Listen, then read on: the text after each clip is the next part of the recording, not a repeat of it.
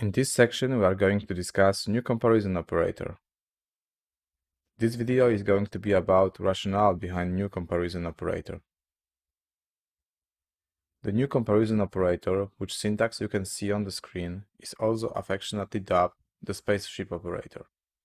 The name probably stems from it being somewhat similar to the shape of Darth Vader TIE fighter from Star Wars. So let's consider this simple myInt struct.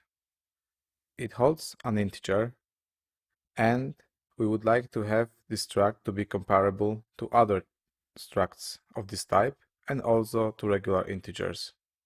You probably have seen the code like this before. To make myInt comparable, we have to define all 6 comparison operators. As you can see, this is a lot of boilerplate, and it is actually a very simple example because the production code would have to be different. We'll show later why. So in my main function, I defined 2 objects of that type, and I implemented some tests of various comparisons. So let's see how this works. And all tests pass. But there are 2 examples that do not compile. One of them is comparison to actual integer, when the actual integer is the left side of the comparison. For this to work, we will have to define all these operators as non-member functions. The other non-working example is static assert.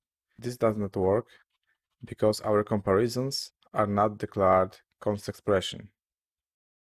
So to make this code actually production ready, we would have to move all those operators to non-member functions and add const expression and no except declaration.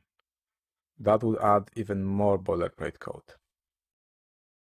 So that's the problems with creating comparable types in C++. We need to define 6 overloads.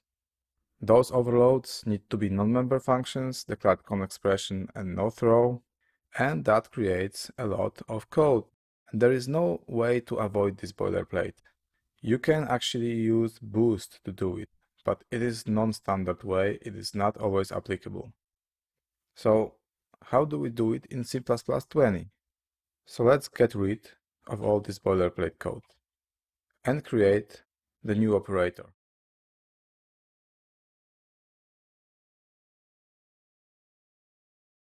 Please don't be alarmed by errors shown by my IDE.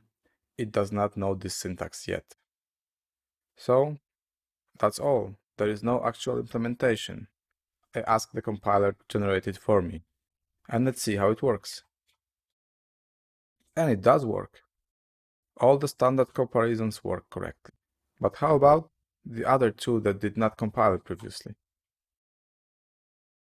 And wow, those 2 work as well.